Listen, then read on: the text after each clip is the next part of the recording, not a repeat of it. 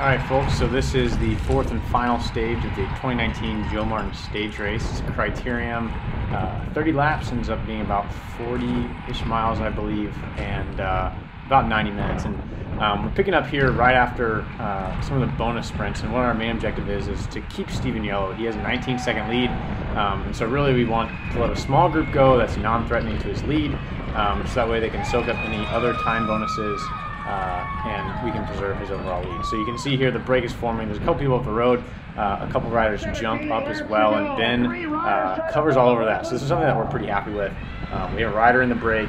Right now, from what we understand, there's no one that's really threatening to this break. And you can see the race has been hard here for about 40 minutes or 50 minutes. So the field is tired, and you can see they're all sitting up and letting this go. A couple laps later, there's just a bit of unhappiness with what's going on. You know, DC Bank missed the move here, so you can see they're sending riders up the road. One just jumped up the right side. I can see Grant Kuntz, I believe, is in the green jersey, getting antsy on the right side here. So I just decided to go ahead and follow some tack, sneak up the right-hand side here, and just jump across and see what happens, right?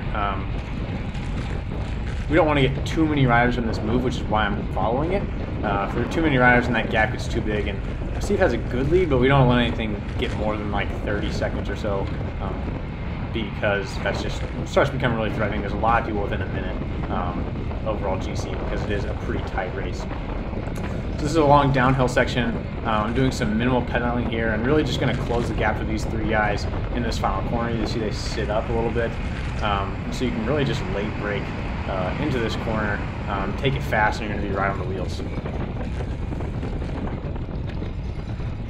So now we've been on this break is pretty much shut down at this point. I believe I look back here and the field's pretty strung out, and on my wheel they don't really want to let me go, which is understandable, since I am sitting fourth in GC overall. So later in this attack, this is actually just up the hill. You see that break was just up the road. It's like 5 or 6 seconds away. That's why I assume that this Project Echelon rider jumped across to shut that move down completely. I was actually not going to follow it originally. You see I let this gap go, and then I turn around and look right there and see that Steve is on my wheel, and he's pretty much the only one on my wheel, and we have a gap to the field. So I was like, all right, let's go. If they're going to let us go up to that break, we'll go up to the break. So I kind of surged through this section here. See this Project Echelon rider jump over, and then he kind of sat up. I don't know if this was by design or not. So he waves me through, and I look back, I see we still have a gap. That break is still right up the road, so I take this really big pull here to see if they'll let us get up the road with that rider. Catch the DC Bank rider. I still see the break right up the road, and think, man, we can get up there. That's going to be just the easiest situation for all of us. And I look back here in the field, wisely decided to chase us down now that we have the yellow jersey. I tell Steve, you know, calm down. We don't have any risky riders here. You see Tyler Stites jumps. That's someone who don't want to go up the road. He's probably 5th, I think, in GC. We see everyone else is still antsy and not willing to let that go. So we're hoping that everyone kind of is the glue for those riders. I drifted back after that big pull and took a little break in the field, but now I'm looking to move up. That gap actually, Alex Hone has snuck into that breakaway after a couple of attacks, so he bridged up, and I'm too far back, and really we're about at 8 laps to go, or something, 8 or 9 laps to go. So I take the outside line of the corner here. Everyone's sitting up. The pace isn't very high, and you can see I just move up about like 20 spots, no problem. So now I talked to, I think this is Ryan, and asking, you know, what do we need to do here? It sounds like the gap's going out, and really it's about 30 seconds. And at this point, if Alex wins the stage, he's going to get a 10-second time bonus along with 30 seconds, and he will take over yellow. So this is not a good situation, obviously.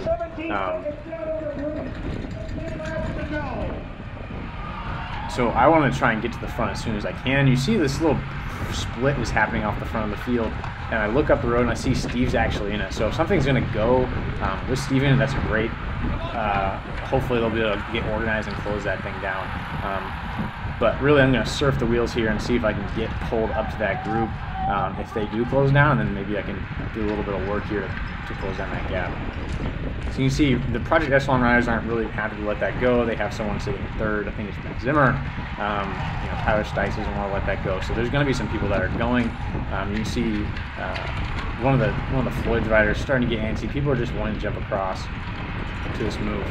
And right here I see the elevator rider surge up the right hand side. I go ahead and jump right on that wheel, because if he's going to pull me up to that brake, then I will follow along gladly. You see there's only a couple seconds, and really this is something that we can close down pretty quickly. It's not something I really want to be closing down, but if it's going to be coming back together, I want to be in that group so that way I can help Steve and give him another pair of legs to really chase down that brake and close the gap, because 8 laps to go, 30 seconds. This is starting to get hairy, and we're starting to get a little bit worried about this move.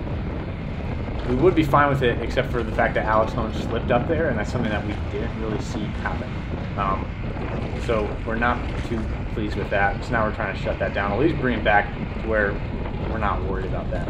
So I close down the gap here in this corner, and then you can see you can make up so much time in these things if you're able to corner a little bit faster, a little easier than everyone else. You can see this Canal Specialized guy, maybe not the most experienced crit dog, has to surge out of this corner, and I'm following with him. And really, this group slows down. I don't want them to be slowing down at all, so I just surge right up the right-hand side and basically saying, all right, until I can get some help, I'm just going to be putting time in the front because we need to close down this gap. So here I am, just taking a nice big long pull in the front, just trying to bring anything back.